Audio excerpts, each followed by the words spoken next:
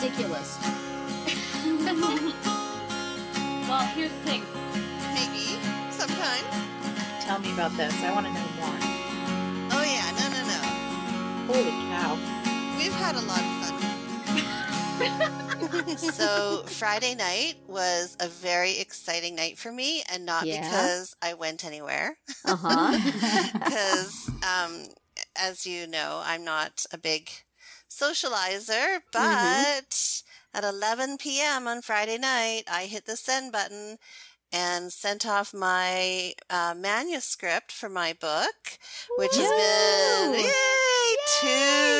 two or so years in the making. And I just finished all the major edits. So I'm so excited. It's gone. It's in the publisher's hands. Yay! And If what it an like my accomplishment. publisher, it will languish there for months and months and months. Well, see, my manuscript... It's out of your hair. Yeah, exactly. Well, see, my manuscript did languish for about a year because the company went through some transitions with their editors, but I've got this fabulous new editor, and she has done amazing work for with the manuscript. And you know what? It's gone. It's out of my hands, and she says she's going to take a look at it, and we're just moving things forward. So so excited, and I don't think I ever want to do this again. I'm glad to hear that because I like your publisher, and I wanted to not think badly of them because of the way they were treating you. So I'm glad they had a turnover, and now things are good again. Well, you hope. Oh, things are great. Well, you know what? So far, so good. And my editor is fabulous. I mean, she's taken my manuscript, which was probably, at about a 5, and she's turned it into like a 9, 10. So great. I am so excited. And, but I'm so over it. And I remember way back when I first started, I was talking to some authors who had been published, and they were kind of like, oh yeah, wait till the end. You won't be as excited. I think that was me and Amanda. Yeah. Not to mention any names. I remember that conversation. We were trying to let you down gently. Yeah. Because I thought, it would just be this big, like, woohoo, party, and like, it's done. And honestly, I could care less right now about the thing. I'm really kind of over it. So. There's a little bit of excitement when you get the finished copies in a big box. You get your copies. Yes. But it's not as spectacular as you think it's going to be. No. You think it's going to be life-changing to open that box, and here's a published thing with your name on it. But it's sort of like, well, where's the magic wand that makes my life better? It's just a book. It's just a piece of paper. I now have to promote it. Yeah, well, see, that's my thing, right? It's like, okay, now I'm going to have to worry about the reviews. Oh, my goodness. And, well, first you have to solicit the reviews a lot of the time. I do, yes. So I'll be hitting you up, FYI. Sent me this book called Guerrilla Publicity, All the Things You Need to Do to Promote Your Book. And it was, I'm like, wait a minute. Isn't this the publisher's job? Yeah. Really? I have to do this? Well, thankfully nobody knows about my books. I didn't do it. Thankfully, they have a marketing machine happening over there, so there'll be I'm hoping there'll be some marketing on their end, and and then I will do my own, and of course hit up my very close friends, Catherine and Terry, wink, wink. So we know what Nicole's shameless self-promotion is going to be from that moment on. For the next, have I mentioned I wrote a book? 5 years. As well it should be. I think it came out, oh gosh, I'm probably up in the 270 page range. So it was quite a feet. Yeah. Let me tell you. Well, good for you. And I will be happy to give you repeated opportunities to publicize it by writing blog posts for me. Listen to you. Anytime, maybe right now. Feel free to interview me, Terry. I shall. Anytime. And you know what? And I do have to give you credit where credit is due, because you were the one that kind of planted the seed and I'm so watered it a bit. I don't know if it's turned into a weed or not yet, but I hope we can still stay friends nonetheless. So anyway. How many times did you curse my name while you were going through the editing? Oh, you don't know. my little ears were burning.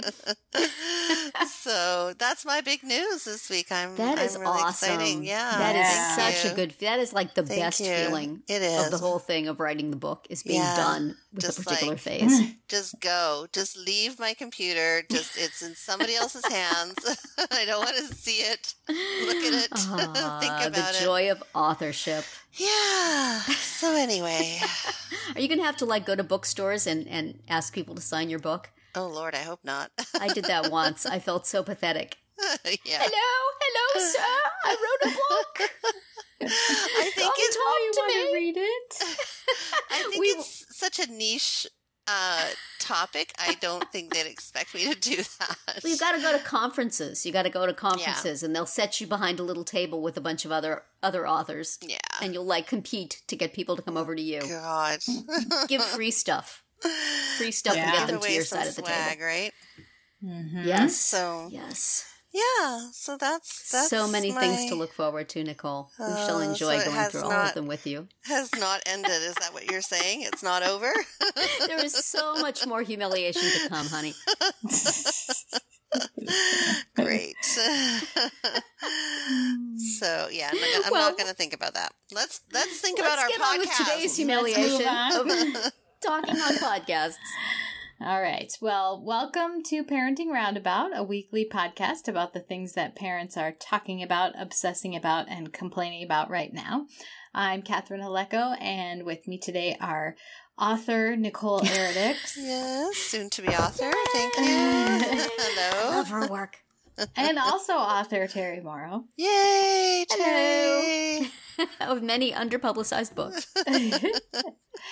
So today on the podcast, we're going to talk about summer camp. On our Friday speed round, we will hear an interview with occupational therapist Meghan Corridan, and we will do some shameless self-promotion, aside from that which we've already started.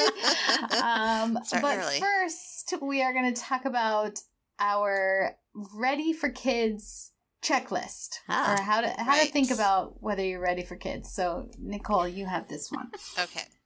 So I have a son who's 21, and he, we've been there's been a lot of discussion around his career lately and what he's going to do, because he's going to be a senior in university this coming year. Oh my gosh. Can you believe it? Didn't he just start? Can you believe it? I know, How long right? have we been doing this podcast, man? Isn't that crazy? Mm-hmm. That is crazy. Yeah, he's going to be a senior this year. So he'll be graduating. He didn't skip a year or anything? Nope, nada. I'm completely freaked out. I know, isn't it? So is he, because he doesn't know what he's going to do. He does have an idea. I mean, he, could always fall back on his lizard skills, but he wants to parlay that into the field of medicine. Wow. So he is kind of plotting out his next decade of life, which it will take. No pressure. For him to accomplish that. So we were talking last night, and he's also very family oriented too. So he was saying, well, I don't want to be 40 and having kids, right? Like I would like to be a younger parent, like younger dad. Well, you're like, are you trying to tell us something, son? I know, right? I'm like, okay, I don't know where this is going. But I mean, my husband and I mean, we were fairly young. We've talked about this before, but we were in our early 20s when we started having kids.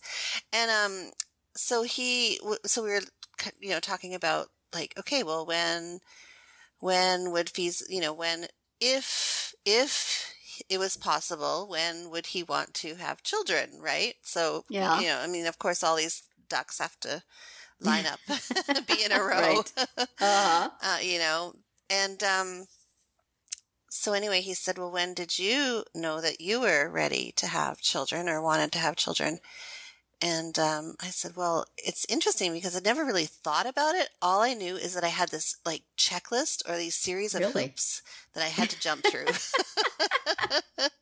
And once I got through those hoops, then I could sit down and think about having kids. So it wasn't always something that I knew that I wanted to do or I knew I wanted to have, which is interesting because all my teen years and my early years, I babysat, I taught swim lessons, I taught figure skating lessons. I was always around kids, but I never ever thought, okay, I can't wait to be a mom and I can't wait to have kids. And so I was kind of saying, I was saying to him, well, I had this big checklist in my head of, and I just went through the checklist and crossed it off and kept crossing it off. Did you add a few more items to it just to slow him down a little bit more?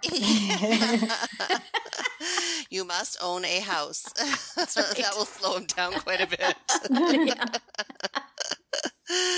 So I had quite a few things on my little list, which included, of course, getting through school and having a job and being married. It was a very traditional approach, mind you, because, things don't need to be done that way. And I had to have a car. I don't know why that was there. How are you going to get home from the hospital, That's right. I also had to have a pet. I needed to have a pet. So practice, baby? It must have been. That must have been the reason. And I also needed to live in the city, which was interesting because I did not live in the city when I had my son. So I don't know. I did not accomplish that. Anyway, so it made me think, okay, do other people have these kind of requirements or do they just kind of let it happen when it happens? Do they pre-plan it? I don't know, like, how do you know when you're ready for kids? Like, it was hard to answer him, right? Like, okay, this worked for me, but how do you know when you're going to be ready for kids or want to have children and want to try and have children or whatever, Especially these days because it seems like the delay to have children is far more common than what it used to be. So I don't know. That's my question. What? How did you know you were ready, or what did you need to have in place before you had your children? I guess I had a lot of those traditional things in my mind too, like you said. I wanted to be married. But beyond that, I don't think I was thinking that much about it, which is probably not so smart. But I don't remember thinking like I need to get to a certain place in my career. But I also didn't get married until I was 30, so I had already been working for a while. And I do remember thinking at some point in my 20s when I was single, like, well, if I get to a certain age, which I hadn't pinned down, I would want to have a kid anyway. Have a kid even if I wasn't, even if I wasn't married. Right. But it just sort of never got to that point, so I didn't have to think about it too much. But even when you were married, did you feel like you had to have like these things in place before you started to think about kids? The only thing I had started a new job pretty right before I got married, like maybe a month or two before I got married, I started a new job. So I said, well, I can't have a baby until I've been in this job for at least a year. So we need to wait a couple of months. And that was it. I was like, I need to get my maternity benefits. So, oh, that's a good idea. So that was the only thing that I put a pause on until after I got married. And so our kid was born like a year and a half after we got married. Pretty quickly. Yeah. Organized. Yeah. Yes. And I got a really, really good maternity leave, so it was definitely worth waiting for. Well, that was like with my daughter because when Josh came along, it was easy I was only substitute teaching, so it was easy to take that leave because I wasn't committed to anything. But with my daughter, I said in my mind, I was like, okay, I cannot have her until it's 2001. We had my son in 1996. I said, it has to be 2001 because that was the year that the Canadian government legislated year-long maternity leaves. Oh. So I was like, I wanted to be at home with her and wanted to be on a maternity leave for that length of time. So I had to, I knew that Canada had that, so, but I didn't realize it wasn't until 2001. So that was worth waiting for. It was. Well, it was 6 months prior to that, which is still a good deal according to American standards. Yes. But then in 2001, then it became a year. So yeah, it was, that was another little thing on my checklist for my second one. How about you, Terry? Yeah, I'm trying to remember. I mean, it's been a long time. I think I certainly wanted to be married, and I wanted to be at a certain level of maturity. And, but by the time I got married, my husband and I were both in our 30s, and we bought a house right away as soon as actually a little bit before we got married, so we would have it there. So we were all ready. All the boxes were checked. And then nothing happens. So this is why I feel that, you can schedule it down and say, this is when the right time will be. Doesn't always mean it happens then. Yeah. And it was a lot of, as I've talked about before, it was a lot of trying, and then it was a lot of trying to adopt and all sorts of things going on. And in the, while this all was going on, my brother-in-law and sister-in-law got married, and of course she got pregnant. And then I'm like, I would really be brokenhearted if I didn't have a baby and they did, which is stupid. That's never the way you want it to be. But emotionally, it's hard because, we were ready. We checked off the boxes. We were ready to go. And while we're waiting and nothing is happening, other people seem to be having no problem. And you go to all these baby showers and you're going, wait a minute. I was higher up on the list here. What's going on? So, that's why the whole idea of planning things I have come to feel is, good as an intellectual exercise. And if it makes you wait till a time of your life that's appropriate, but nobody ever really knows. And there's kids who've come along as a complete surprise when their parents were not ready at all, who have done just fine. And their parents in retrospect feel like, hey, guess what? We were ready. So sometimes, readiness is overrated.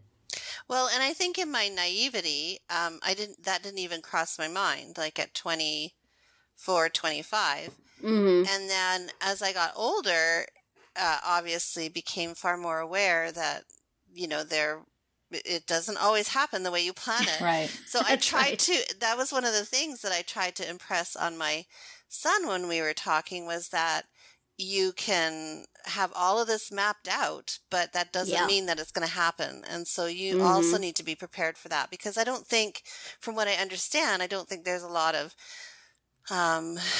support. Maybe there is more so these days, but I've had lots of friends over the years who have tried and, took them several times or didn't at all. So talking to him about having kids, I also mentioned, hey, it's not 100% guarantee. Yes. Right? Yeah, like, for sure. You can spend all these years trying not to get pregnant, and then when you want to, it still may not happen. So, prepare yourself for all eventualities is a good plan. Exactly. So do you share that with your kids? Which kind of makes you want to start early. Yeah. And also to just be open to other options. A force greater than yourself seeing things with more perspective. Yeah, exactly. One might say. I think too, also like being careful or taking care of your body, like, and making sure that you're healthy and not, you know what I mean? Like just kind of in a good place physically. I don't know. Right. Just like there's all these like little requirements. I don't know. Well, it's hard when you're talking to your kid because you want to leave the door open that if something happens, you don't want them to be afraid to say anything. My mom will be so mad if I got pregnant now. Right. But at the same time, from your elderly wisdom that really there are better and worse times. And if you can make it to the better time, you should do that.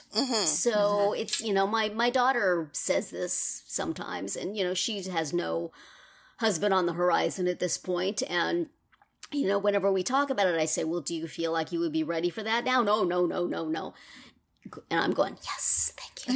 But at the same time, it's hard to there are kids for whom parts of that checklist are never going to happen. And then do you want to say, well, that's it. I'm sorry. If you can't get all these things, then, you know, that part of your life is just not going to happen. Move on to something else. Get a hobby, get a cat. Yeah. So it's, you know, you don't want to put pressure on, and you don't want to also send the wrong message. And one of the fun things about parenting is dealing with those questions. Yeah. Because I felt a lot of pressure to have things done the right, quote unquote, right way. Mm-hmm. But yeah, I don't want to I want my kids to know that there's probably it might be a little bit easier to have children when you have a career and income. But I don't want them to not tell me or be afraid or have it think that it's going to ruin their life if that doesn't happen on that timeline. I don't know. I'm doing a lot of talking here. Catherine, what do you think? Yeah, I mean, like Terry said, it's something that obviously you are the best person to talk with your child about it, but at the same time, there's so many layers layers.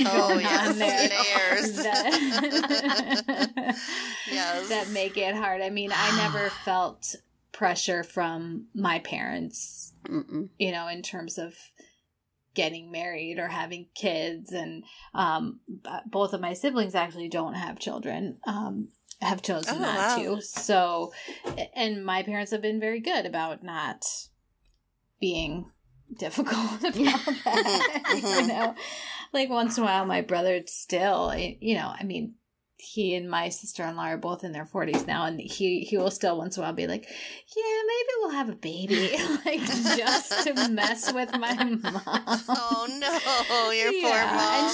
And she knows he's just, you know, she knows he's just doing that for fun. But anyway, so luckily they've been good about it, and my mom also always worked when I was a kid, so I think I had a role model for being able to do that.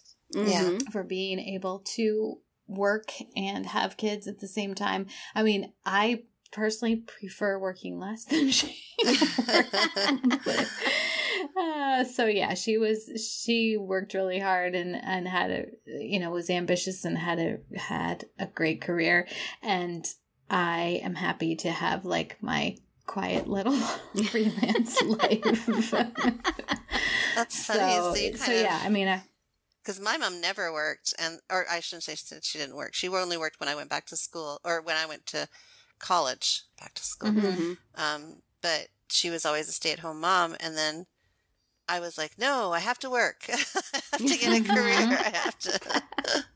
Yeah, it was like kind of the opposite experience. Yeah. Yeah, I mean, I think the nice part was that I kind of knew from the other side of it that a kid could be perfectly fine and happy and successful with having a full-time working parent, you know, or two full-time working parents. And, you know, we always had various babysitters and nannies, and it's just an extra person that's taking care of you. It's not in place of. So that was a good lesson for me. Wow. And then what about with your own daughter? And your son, it's just. Yeah, I mean, it hasn't really come up yet, although, maybe it should. Maybe that's something I should be talking to them about. But yeah, like, is that something you bring up, or you wait to come to you? Yeah, kind of tiptoe around it. Yeah, I don't remember ever having conversations with my mom about it or having any pressure or anything. I'm very good at putting pressure on myself, on yourself, to have things done in the way that I think they should be done. Nobody else needs to contribute. But I do. My half-sister, who I think I've mentioned here, is much older than me, had two kids. And my mom, although she was the step-grandma, she still was fully grandma to those kids. And they, quite a lot of time, they stayed with her while they stayed with my mom and dad while their mom was working, so she had a huge immersion grandparent experience. So I think that took a lot of the pressure off. Plus, I was on the other side of the country, so I guess she knew she wouldn't have that same kind of experience with my kids. So she's, oh, well, if this adoption doesn't work, don't worry about it. What the heck? I'm like, whereas to me, it was like, oh, if this does not work, my life is over. Yeah. So that was hard. She and I were not in sync, and I resented that. So, you know, so it was one of the few times where my husband's parents were more in sync with me, which freaked me out. So, but they also weren't putting pressure on. But of course, their other son was also newly married and was, going to start a family. So it wasn't all like they were, the clock was ticking, whereas the grandchild they had, a couple of pots on the stove, I suppose you could say. But I was extremely stressed about it and upset at the prospect of it never happening. And, I did all the right things. Where's my baby? My checklist. Look. This is not fair. Where is it? Yeah, I've checked everything off. I jumped through the hoops. I know. There was to be a prize at the end. Yeah, but that is kind of what I want to, now that my son is older. Yeah. I just want him to be aware that life isn't always rosy. Yes. Or predictable. Yeah, or predictable, or that you can plan these things out. We know a young lady who has her life very well mapped out, and she's only 21. And I keep thinking, oh, honey, if it doesn't work out that way, you're going to be sorely disappointed. So I don't know. I guess more practical about it. I think I was very naive when I was younger. Yeah. Very naive. That's the function of youth. Yes. That's how we get through, is by believing that we can control things. Yeah, and, that's right. Then once you realize you can't, everything falls apart. Yeah. Warn them about that. I have that experience on a regular basis. Okay. Well, perhaps it's time we should move on from talking about when you know you want kids to when you know you want your kids to go someplace else. Awesome. And have a little chat about summer camp. We were unsure about what angle to put on our summer camp discussion, but it seems like something that is coming up right at the moment. So I'm going to ask y'all, are your kids going to camp this summer? If not, why not? And if there was an ideal camp you could send them to, what would it be? So take your choice from amongst those topics, Catherine. What do you got to say about camp today? All right. Well, my kids are both going to a traditional summer camp where it's on an island and you on an swim. Island. Just a little island in a like lake. Survivor? No. Okay. Survivor camp. Do they have to canoe there, or they go on a pontoon boat from? First they take a bus and then they go on the pontoon boat across. I mean, This sounds like a setting for so many movies and young adult novels. It's like a Parent Trap style camp. All right, then. You're doing the camp thing right, girl. For 1 week only, though. I mean, it's not like these East Coast camps where kids go for 8 weeks in a row or something. What is that? They're only going for 1 week each. And, because at the same time or different times? Different times because it's, single sex. So the first week is a boys' week, and that's when my son is going. And then my daughter will go the following week, and they've already talked about how they're gonna try to coordinate it so that they can wave at each other as one is coming and one is going. As the pontoon boats pass. Yeah. They want to high five or wave or something. So we'll see. So coming up is when I have to get my son packed up. So that'll be fun. Yeah. Wow. Do they have a whole list of what you are to send? Yeah, they have a list, and it's pretty, it's pretty predictable. And I got some, real serious bug spray, and they have to bring rags because they are expected to clean.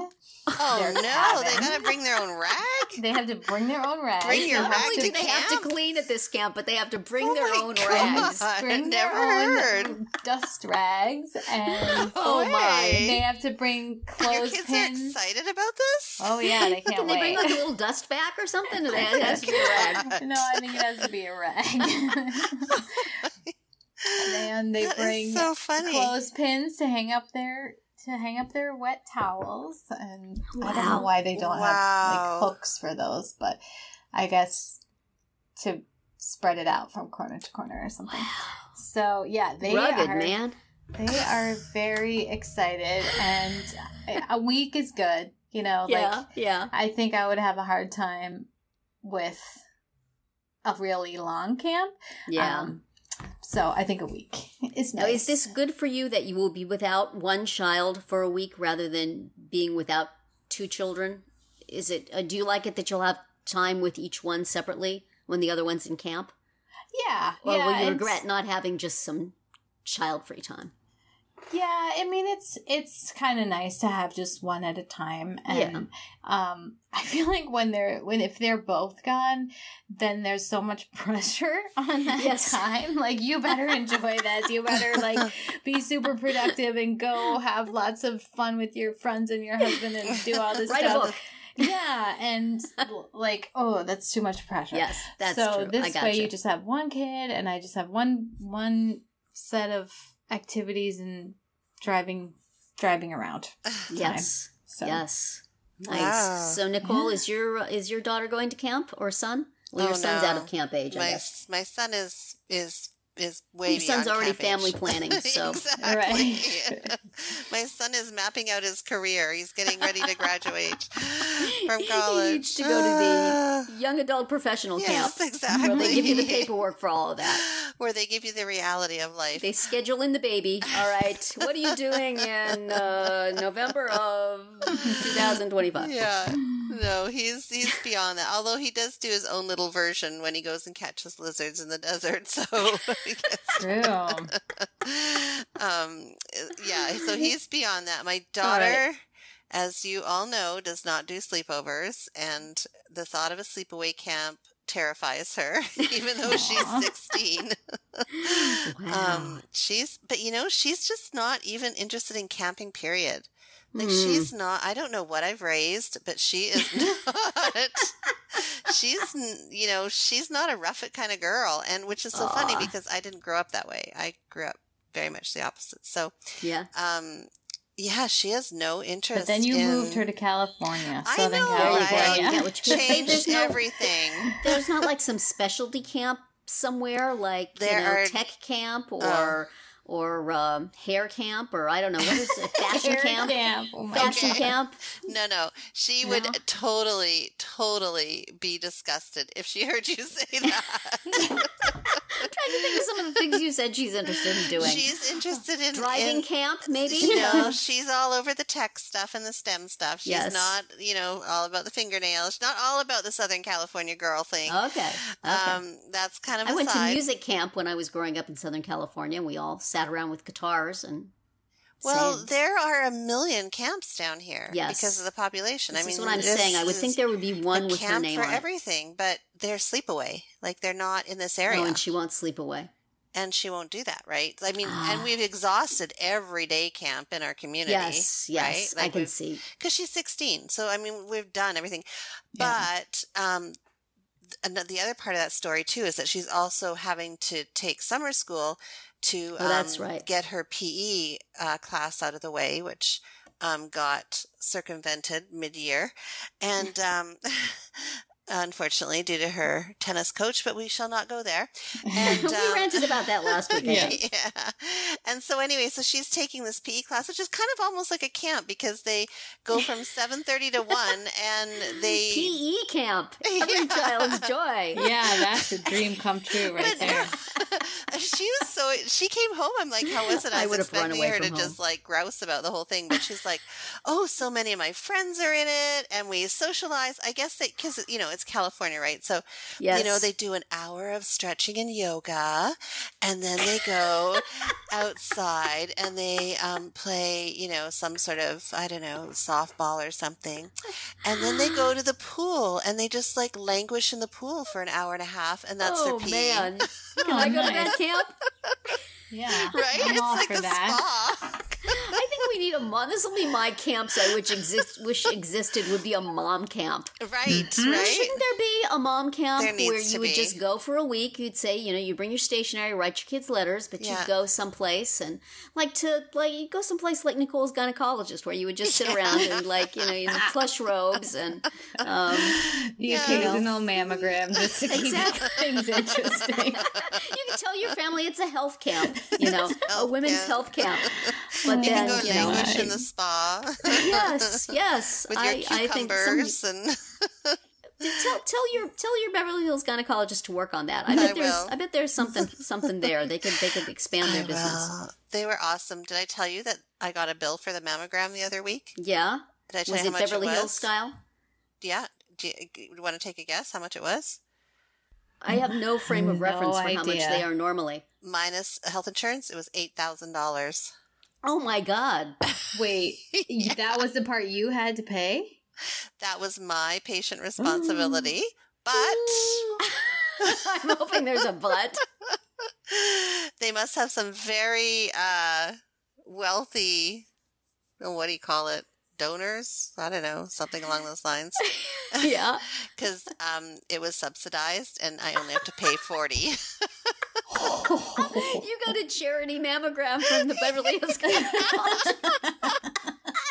That is the best story I've heard in a long time, Nicole. Oh my gosh. We brought this little woman in from Redlands and gave her a mammogram. Yeah, we felt sorry for her. So promotional material. She pulled up in a Toyota Corolla. We felt sorry for her. Look at these poor impoverished people that we help here at our clinic. I'll be on their brochure, their philanthropy brochure. Or outreach.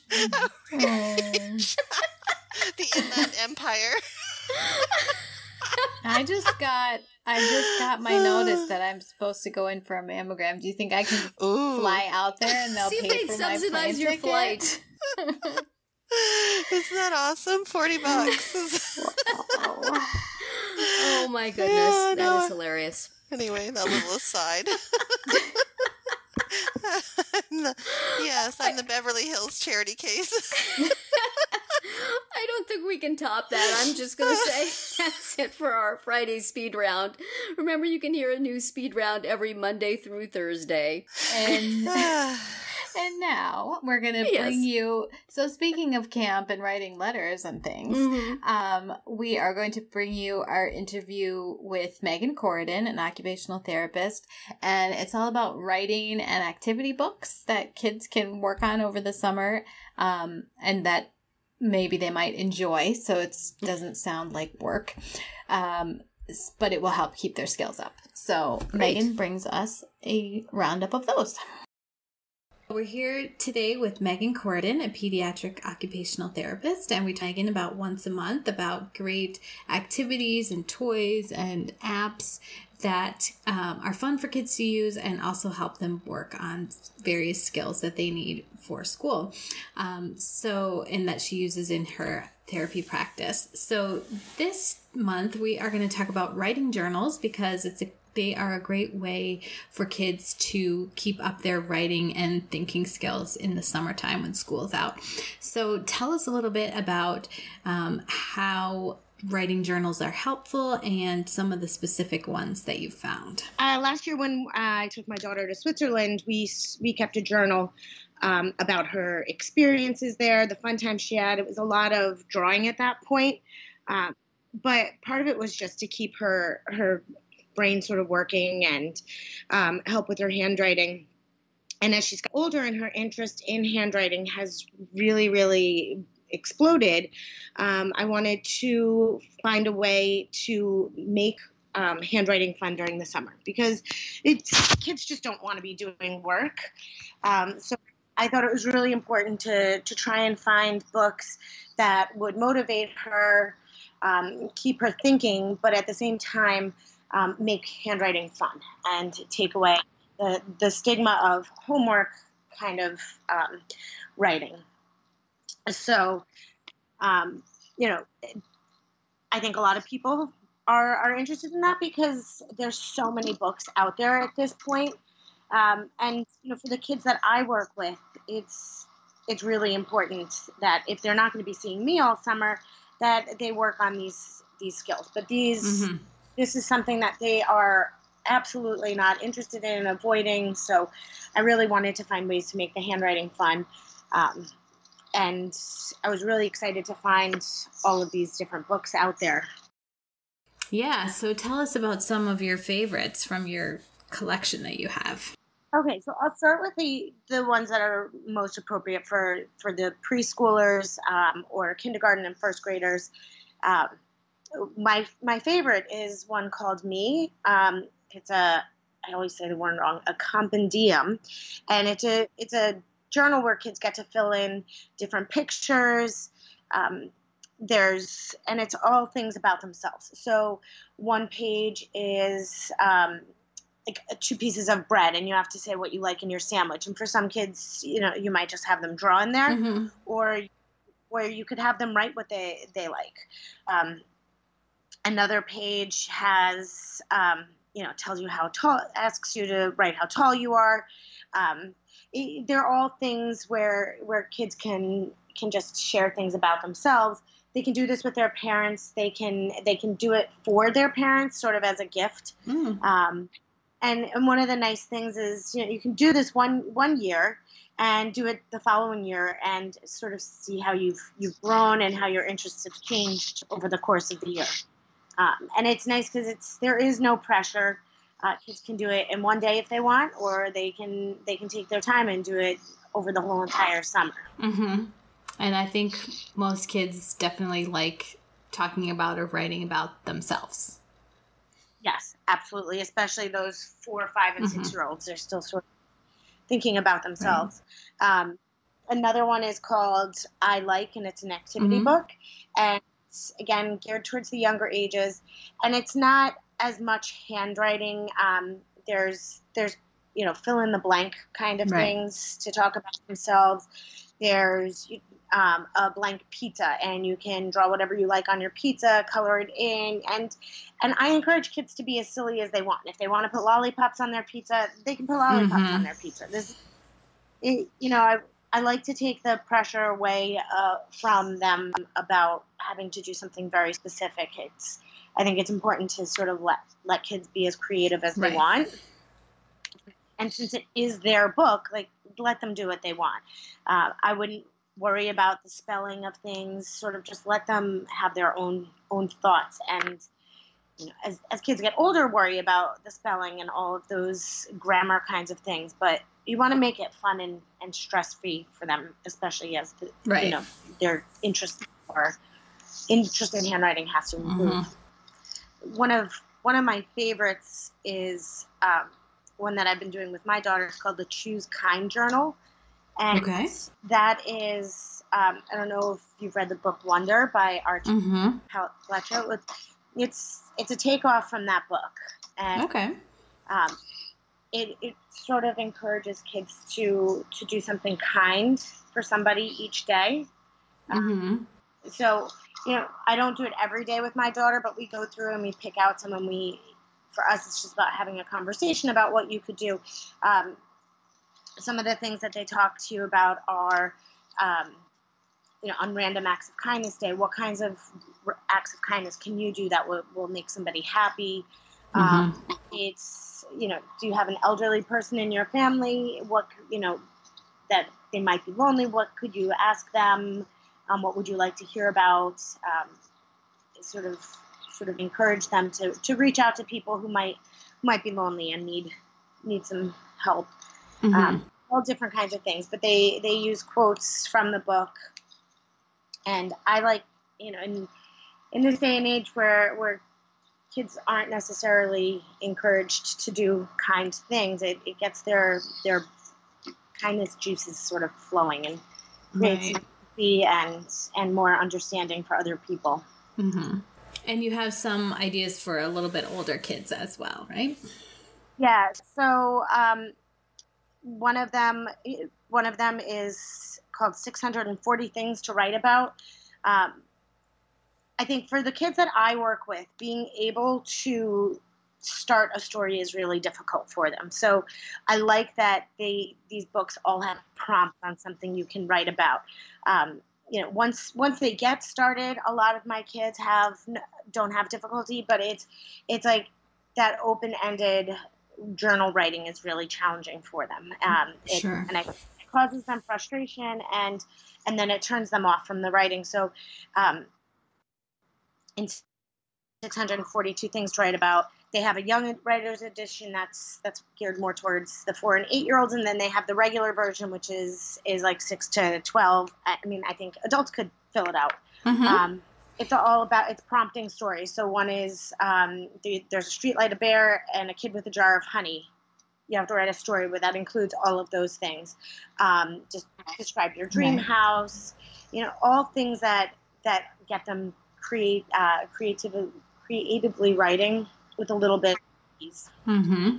I think once they can look through, and they don't necessarily have to write about that particular thing, but they can use it as a jumping off point. Right. Another one I thought was nice. There's one called Just Between Us, and it's a journal for moms and girls to fill out. Oh, okay. But there's another one called Between Mom and Me, and that's a mother-son journal. So there's all different kinds of books out there. And I think it's nice for parents who feel like they're struggling in being able to have conversations with their kids. Right. One of the things that I know I have a hard time is, like, my daughter doesn't always open up to me. And I think that's a thing that a lot of parents deal with. And I think the most important thing about these journals is that kids feel safe writing and knowing that this is going to be between just them. Right. It won't be shared with other people. It won't be shared with their dad. It won't be shared with their brothers or sisters. Like, it's just between you. And I think it's a nice way for parents to get to know their kids, and for their kids to get to know them a little bit better. Yeah, I think it would definitely inspire kids to get into topics that they wouldn't talk about in person. When they're face to face, it's a lot easier to do those hard discussions when you're not looking each other in the eye.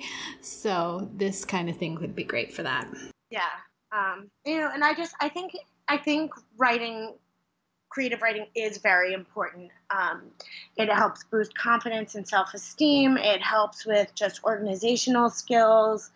The conversational skills are, if you have a kid who has a hard time with writing, you can sit down and discuss what they're going to write and help them organize their thoughts and opinions. And I always encourage kids to draw something that goes along with whatever they're writing. Mm-hmm. And I think that sometimes helps kids write a little bit better. If, with my daughter, she likes to draw the picture first and then tell a story. Whatever works for the kids is what I say go with. Good. Any other ones you want to mention before our time is up here? These are some great options. One of the things that I also think makes handwriting kind of fun is just lighthearted things. Things like Mad Libs are a great way to practice writing and reading. My daughter's really into the children's graphic novels. Mm-hmm. And Usborne is a great company, and they have a write and draw your own comics. Oh, okay. Fun. So they give you pictures and you have to fill in whatever the pictures are, or you can just get like a blank comic book. There's all different kinds of them on Amazon, and they have the speech bubbles, and you just draw the pictures in. But that's another great way for kids to to write, it might be a nice way for kids to get their feelings and thoughts out as well in the blank comics. Like that just might be their mode. And the Mad Libs, you can get them in tons of different like themes. Which my kids have loved, I know, over the years. Like, you know, they're all about summer vacation, or they're all about like, one time my son was in a bookstore, he's like, I really want this Mad Lib, and it was about Hanukkah, like, which is a holiday we don't celebrate, but you know, whatever, we bought it because he was into it. So no, it's fun, and I think it makes kids realize that writing can be fun and silly and doesn't have to be so serious all the time. Right. So, you know, one thing I do want to mention is for kids who are struggling, make it really fun by going out and picking out like best pencils or gel pens or something that makes it a little bit more special for them to be doing the handwriting. And I often tell the kids that I work with to start with a little hand warm-up to get those muscles. You know, some of the kids I work with don't like writing because it's hard for them. Their hands get tired. They don't have the endurance. So I like to have them start with some kind of hand strengthening activity, whether it be, 15 minutes of Legos or playing with putty. I just found these things called plus building toys, and my kids love it, and it's an open-ended building toy, but it's great for fine motor strengthening and getting those little muscles stronger. Great. Good point. Absolutely. Well, thank you so much, Meghan. And we will link to Meghan's blog post on all these journals. It's at macandtoys.blogspot.com, where you can get more information about the journals and activity books that we've mentioned, and also some more suggestions there from Meghan. So thank you so much. We will talk to you again next month. And it's always good to hear from Meghan and all of her great ideas. I don't know when she has time to work and raise her kid, because she's always like on the prowl for all these great products. Yes, I'm going to send my kid to OT camp and just, have them do all these wonderful things all the time. Right. Mm-hmm. Speaking of wonderful. I did actually do that from time to time. It just wasn't called that. Yeah. Speaking of wonderful, we are going to, for our final segment today, do a little shameless self-promotion and direct you to some of the things on our sites that we think you should take a look at. Terry, what have you got? Well, I've been editing a lot of posts for the Friendship Circle blog on things to do with your child over the summer. Lots of good educational goals, lots of good therapy goals, lots of good big things you should use this time for. Kind of the opposite of what, Catherine, you were saying, that when your kids are gone, you should get big things done. There's also a feeling for parents like, you have this 2 months, set a big goal. Go, get it done, read 20 books, teach your kid to potty train, all this big stuff. Yes. And sometimes that's a lot of pressure. So I have written a list of extremely easy goals that any parent can manage to get through and pat themselves on the back. So that will be on the Friendship Circle blog by the time this podcast is heard. Check it out. Cool. And I got Catherine? your back. What have you got? Well, on the lines of you working on your book, I have been taking a children's book writing class. Oh, cool. Yeah. Congratulations. So, well, congratulations can probably wait until I actually sell anything. But it's been fun. It's been fun to work on some ideas that have been in my head for literally years. Wow. As Chris Traeger might say. And, yes. And even coming up with some more things through the homework that I've been doing, which I resist as much as your average 12-year-old. But then once I do it, I'm like, oh, that's kind of a good idea. Like, I could keep working on that and make it into something. So that's been fun, and that's how I'm spending my summer vacation. Excellent. Exciting. I look forward to seeing that. Yeah. Or whatever, what comes out of it. Yeah. Then I can give you my depressing speeches about how writing a book won't change your life. Catherine, then it's your turn. I'll be polishing it up. Nicole will help me this time. Oh, gosh. And what do you have, Nobody Nicole? stands a chance with us.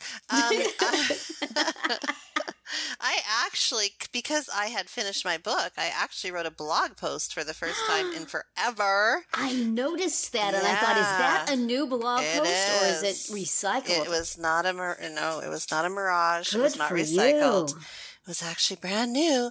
And so it's 4 things to know about successful inclusive schools. So nice. It kind of, same theme, but different twist. Right. So it's on my website. Mm-hmm. Excellent. And that is it for this week's episode of Parenting Roundabout. We hope you enjoyed it and that you'll join us every week. You can listen to podcast episodes on parentingroundabout.com or download them from Apple Podcasts. Please subscribe so you get all of our podcasts and mini podcasts. You can also follow us on Twitter, where I am at Mamatude, Catherine is at Cihaleko, and Nicole is at Nicole Eridix. You can also follow the podcast on Twitter at Roundabout Chat and look for us on Facebook, Pinterest, Tumblr, YouTube, and Instagram too. Best of all, stop by our podcast page at parentingroundabout.com and read recaps, find links on all the stories we mentioned, and talk back in the comments. Thanks to John Moran for providing our in and out music, and I wish everybody a great week.